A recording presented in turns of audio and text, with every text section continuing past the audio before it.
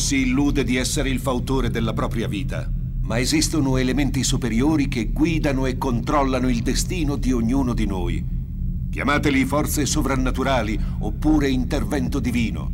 Ciò che è certo è che le nostre azioni non sono il risultato del libero arbitrio. Venuti a 3-0 e visto che si parlava di morti poco fa... Esatto, no, non poco fa. Una brutta cosa. Nel precedente compiangiamo il povero Kentaro Miura, che è morto dopo Ichiro Nazari, come si chiamava? Ichiro Mizuki, che è il famosissimo cantante delle di sigle, tutte le sigle giapponesi, dei bravissimo, cartoni animati. esatto. E quindi cosa abbiamo qua?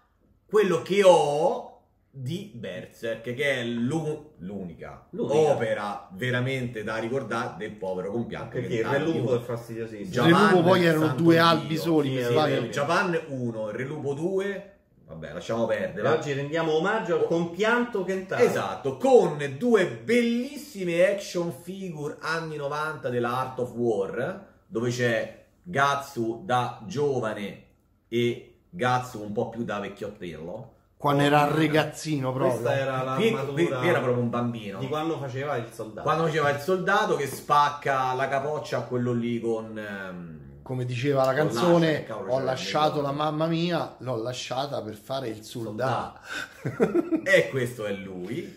Ok. E poi vabbè, poi insomma c'è sta Gatsu quando è più grande, infatti qui già c'ha la mano con il cioè non c'ha più con il bazooka, vedi? Non c'ha più la mano. Ok. È metallica.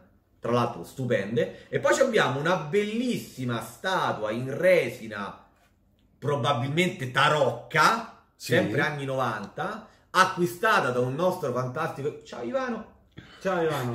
Acquistata a una, credo, Expo Cartoon di Roma e andata a quasi 1000 pezzi.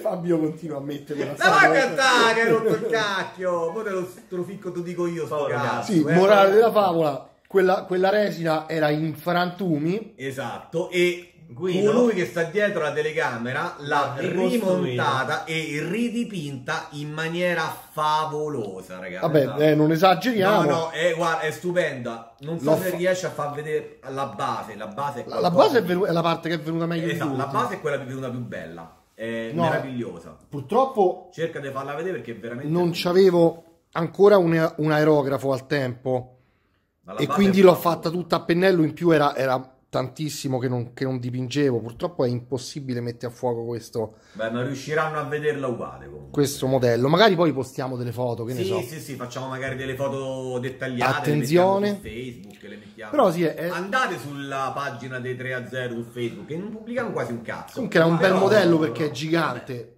e fa la sua porca figura. C'aveva anche un mantello 40 centimetri. Sì, c'aveva anche un mantello che era praticamente ridotto a letteralmente a briciolato e quindi ho deciso di cassarlo. E quindi abbiamo messo qua queste 3 figure, diciamo, bellissime di Gatsu. Mo te lo ficco, te lo dico io, sta a parte tutte stai buono. La mano di ferro. Esatto.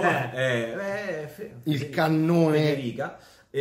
Tutto quanto ciò perché oggi il postino mi ha portato questa cosa che adesso noi stopperemo, che mi ha rotto i coglioni. Questa che scansa, Fabio, scansa. Esatto, questa nuova, diciamo, statuetta barra figure in plastica della, che cazzo è? Della Pop-up Parade. Pop-up Parade. Beh, in realtà c'è sta scritto Max Factory. Ah, quindi è della Max Factory. Quello dei Max Factory. Sì. Max Factory è quello che fa i trucchi per le donne, giusto? Quindi è della Max Factory linea XL, cioè quella più grossa, di una figura posa fissa di Gatsu lupo, con la corazza da lupo, da berserker, e che non ho ancora aperto, e aspettavo proprio questa sera dopo la finale dei mondiali aprirla. Sì, che purtroppo il Marocco è stato cacciato. No, la finale, noi abbiamo appena visto la finale. Sì, il Marocco è stato cacciato. Il Marocco sta in finale, cazzo vuoi? Il Marocco, sì, noi veniamo da un universo parallela. Esatto. Nella quale tutto quanto preciso, perché il collezionismo è il collezionismo. Paolo ci tiene prigionieri, siamo qui contro la nostra volontà. Ma state zitto, che sto curioso di vedere sta cacchio di figure, se è bella effettivamente. Hai visto che c'era quella schiavizzata in casa, l'hanno liberata gli spiriti oggi o ieri? No. Sì. Niente polistirolo. Mi raccomando, niente polistirolo, Non è un ammonimento. Non è una statua da 9.000 euro, quindi perché utilizzare il polistirolo quando puoi utilizzare della plasticaccia, dei mortacci vostri? Ci sono anche delle componenti Dalla da a me? buttare. Dallo a te, ma che davvero? Sì, la capocchia.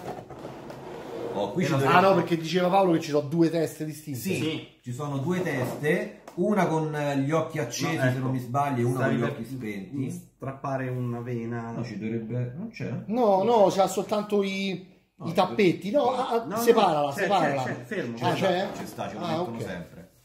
C'è dello scotch molto trasparente, visto che io sono cieco, non vedo una sega. Qui sembra che stiamo rubando delle opere d'arte in un museo, guarda che... Senti, l'ho pagata questa affare, quindi... Quanto l'hai pagata innanzitutto? Allora, questo ordinato in Giappone orientativamente un centinaio d'euro. 100 euro per la Berserker Armor di Guzzi. Spedito, Però sono altre di dimensioni artistiche. Ragguardevole. decenti il modello. 30 cm, zoom. Di dimensione artistica. Ed ecco qua il ragazzaccio. Oh, allora ci abbiamo la basetta, che quindi... vera plastica. In vera plastica. Nera. Ma quella collezione lì... La basetta è scrausissima, Basetta non c'ha scronda. nessun È dettaglio. vera pelle? È vero Dickens. Poi plasticona che Non fa mai male. allora, Perché non tra l'altro distruggere gli puzza di oggetti? plastica in una maniera È il classico sì, odore sì. di fabbrica cinese. Sì, assolutamente. puzzica di mamma mia. Hai sul groppone almeno un paio di bambini. Mamma per mia, questa acquisto. odora tipo di solventi letali. Sì. Sono quelli che Porca usano i puttana. bambini per tenerli svegli mentre Mamma fanno mia, queste cose. davvero. Allora, di primo acchitto ti dirò, È plastica. è plastica, però non sembra male. Tra l'altro vi sconvolge se l'hanno usate abbastanza a lungo. Credo di sì. Gli hanno fatto delle C'ha i guantini. c'ha delle presine. C'hai i guantini e una testina addizionale. Era... Nella quale... Fabio, taglia lo scotch che tiene fermo Vedi un po'. i guantini. senza rompe niente. Ma Nel frattempo io scarterò la spada. Vai. Scatta la spada, che è l'unica parte interessante. E è incollata all'interno della busta. Sì, pure questa non è che perché sia... ci sono le punte del mantello. Vai. Della... Sì, Sì, che sì, poi sì, è sì. il mantello. La quello. coda, tipo. Non riesco mai a mettere a fuoco niente. Che queste sicuramente gli si rompevano, quindi ci hanno messo un po' sì, di sì, plastica sì, intorno. Allora, questa testa montata secondo me è più figa perché c'ha gli occhi... È quella con gli occhi accesi. Esatto. E quell'altra invece? La seconda, niente, c'ha l'occhietto spento. Vedere un po' la Arancino testa. invece che rosso. Se riesco a mettere a fuoco. Quindi questa va proprio... C'ha un bel dettaglio, diciamo, della texture dell'armatura. Questa penso che sia Allora, davanti e dietro indifferente, no? Per lo scambio delle testine, qui c'è scritto che la seconda testa, quella che ha appena fatto vedere Guido, può essere collegata con il Mist Light 316R venduto separatamente. Che cos'è il Mist Light? Ah, per accendere Lo puoi gli occhi illuminare. e non viene venduto insieme? Sold separately. Cioè io ho pagato e non ho quell'accrocco in più? Quindi gli occhi questi qui rimarranno comunque spenti? Quindi probabilmente sarà Madonna, tipo delle rosalpine, una un grande vicino. no? Sì, esatto. Sì, c'ha un buco per tipo una fibra ottica Mi sembra stupida. uguale. Sarà un'altra fibra ottica pure questa, sì. No, Come potete vedere. No, lo devi ruotare, aspetta. è così, così. Ecco qua. Allora, io devo dire la verità, è molto carina. Camera. Hai visto come si fa? Deve capire chi è il padrone. Devi capire chi è il La padrone. spada va smontata. Si stappa la spada. Sì. Ok, perché si passa il manico all'interno della mano. Ok, vai. Questo Tanto lo togliamo. Allora, a questo punto mettiamola subito qua sopra che sta più alta, che dici? Aspetta che ti ricompongo la spada. C'entra? Aspetta che ti ricompongo la spada. Vai. aspetta. Cioè, porca troia, ma quello che accende l'occhio mi tocca pagare alla parte. Saranno grossi cazzi. Non lo fai? no, anche perché poi non ho capito dove. A parte che probabilmente sarà un Credo che, visto che le parti quelle in rosso. No, d'accordo, ma il punto è o è un oggetto così piccolo che è completamente contenuto lì dentro, oppure bisogna far passare il cavo da qualche parte. Forse è proprio completamente contenuto in questo vuoi, tubicino. Pronto? E qui c'è la testa di ricambio. Allora, Tanto l'ha fatta vedere Guido. sì. Avvicinalo. DPU. Ok, Va vai. bene così? Sì. Allora, io non sono un grandissimo amante di Berserk, però effettivamente i primi fumetti erano I interessanti. primi 40 numeri sono una figata. Quando è Della cominciato- serie normale, non della collection. Quando ha cominciato a smettere di scrivere lui come Masamune Sì. e a farselo scrivere a chi gli pare, è diventato un party game, mi sono rotto No, fondamentalmente poi il ha cazzo. decisamente allungato il brodo. All'inizio era molto, diciamo, c'erano molte cose che succedevano. No. Dopo ha cominciato a tirare le lunghe alla grande. Disegni bellissimi. I disegni all'inizio erano stupendi. Effetto movimento della battaglia, una figata Sì. tremenda. La storia era figa. E poi dopo è andato tutto È degenerato. all'acqua de rosa, sì. Oramai è diventato un fantasy praticamente. Poi non si sa adesso quello che cazzo vanno fa. E quindi niente. No, comunque parlando della figure, a me non mi sembra male. Sì, non so quanto si vedrà bene dalla telecamera perché è tutta scura. Però non so quanto effettivamente possa valere la cifra che io ho tirato fuori. Però devo essere sincero, non mi sembra male. non è male. Non è male. Quindi, La Max Factory ha Oltre- fatto un buon lavoro. oltre ai fondotinta Un po', e libri, un fa po' anche delle belle statue. di roduta?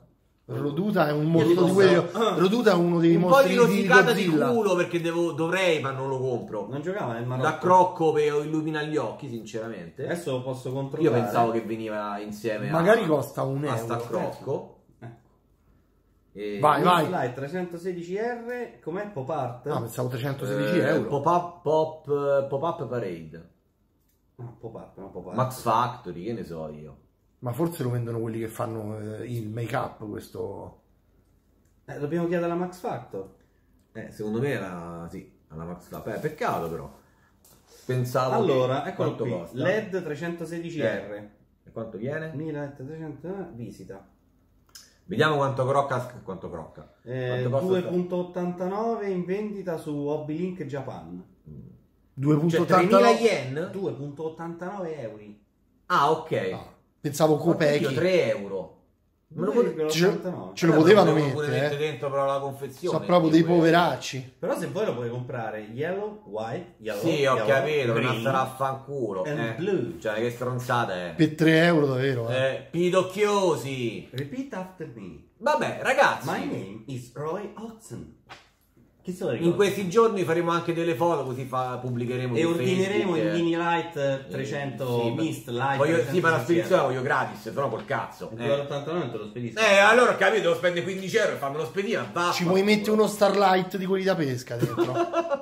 Sì, molto piccolo. perché Ragazzuoli, insomma- dite che ne pensate. Come al solito, iscrivetevi al canale perché ce ne mancano 5 per arrivare a 300. Dai, ragazzi, 300 iscritti. Minchia, dobbiamo fare la live per i 300 della costruzione e assemblaggio del Titan 3 del Super Minipla della Bandai. Sarà un piacere. Dai, che Guido c'ha voglia, premono proprio le mani. Sì, proprio, sì, non può sì. farne più a Non meno. vede l'ora di montare la Sì. Match Patrol. Che bella sta stato.